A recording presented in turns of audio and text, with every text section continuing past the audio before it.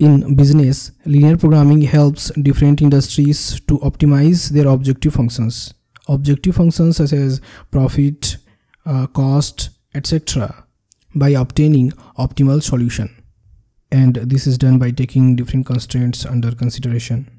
To do so, first we need to find out different variables of the problem and then formulate the problem in the form of linear equation.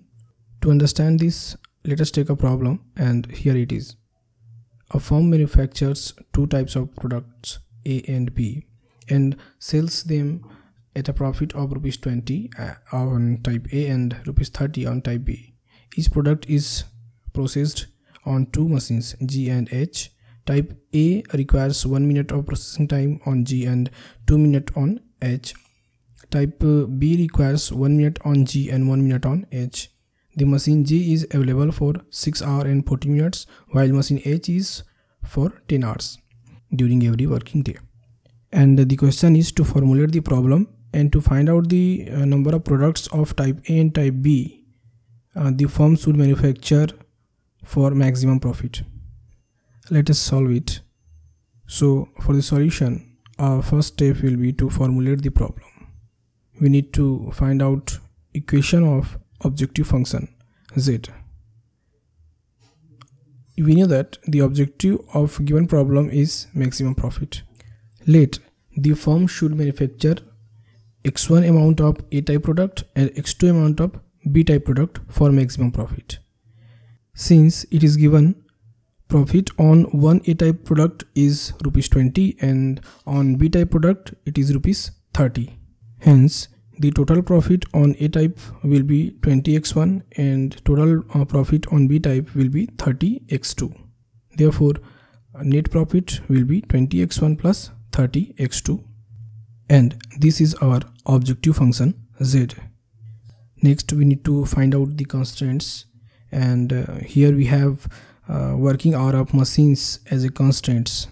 Since it is given that the machine G is available for 6 hours and 40 minutes, while machine H is for 10 hours during every working day.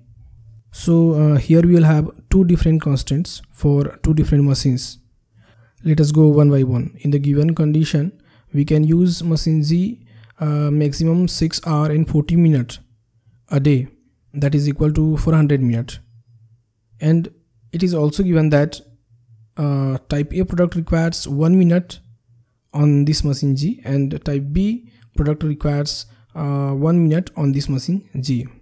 So we'll need net 1 into x1 plus 1 into x2 time in a day for working in machine G. But the condition is we can't use the machine beyond 400 minutes. That is 1 into x1 plus 1 into x2 could be equal to or less than 400, or we can simply write it as x1 plus x2 less than or equal to 400. This is our first constraint. Similarly, we can find equation of constraint for machine H. Since it is given that machine H is available for 10 hours only, and that is equal to 600 minutes, and it is also given that type A product requires 2 minutes on this machine H and B requires 1 minute on this machine H.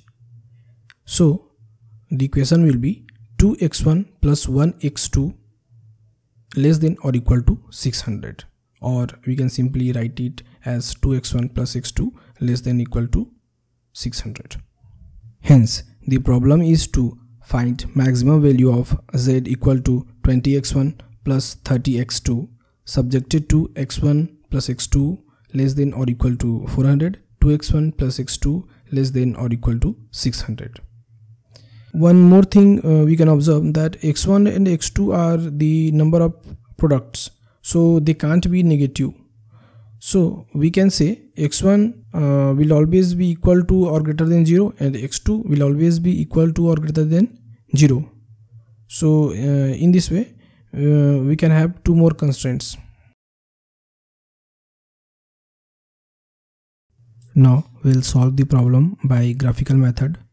Let us take x1 on x-axis and x2 on y-axis. Next, we'll draw lines for constraint equations, and this will be line for x1 plus x2 less than or equal to 400, and this will be the line for 2x1 plus x2 less than or equal to 600. The arrow signs in respective lines are representing that our feasible solutions are under 400 and 600 respectively. In this condition, this will be our feasible region, and we have 4 vertices representing the 4 feasible solutions. Since equation of our objective function is z equal to 20x1 plus 30x2, we can find values of z for different vertices one by one by putting coordinates in above equation, and it will be zo equal to 0, za equal to 12,000, zb equal to 10,000, and zc equal to 6,000, and it is maximum for za, that is 12,000. So point A will give us the answer, and the solution for the given problem will be x1 equal to 0, x2 equal to 400, and z max equal to rupees 12,000. That is, for maximum profit, the firm should not manufacture any number of product of type A, and it should manufacture 400 quantities of type B product in a day. Here we have done. In case any doubt, feel free to comment. This is Harish Kumar Patel, and you're watching this tutorial on your e-studies. Stay on this channel, stay subscribed for more such contents. Thank you.